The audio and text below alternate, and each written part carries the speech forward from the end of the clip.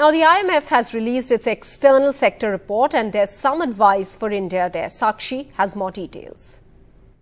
The ongoing pandemic and Russia's invasion of Ukraine continue to be a setback to the global economy, impacting current account balances of countries, says the IMF in its latest external sector report. The International Monetary Fund believes that in order to maintain external sector balance at a comfortable level over the medium term, India needs to gradually withdraw fiscal and monetary policy stimulus.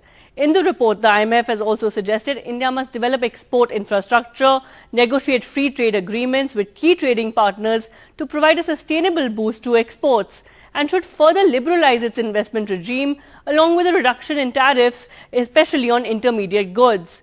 Structural reforms could deepen the integration in global value chains and attract FDI, hence mitigating the external vulnerabilities. And of course, exchange rate flexibility should act as the main shock absorber, with intervention limited to addressing disorderly market conditions only, says the IMF.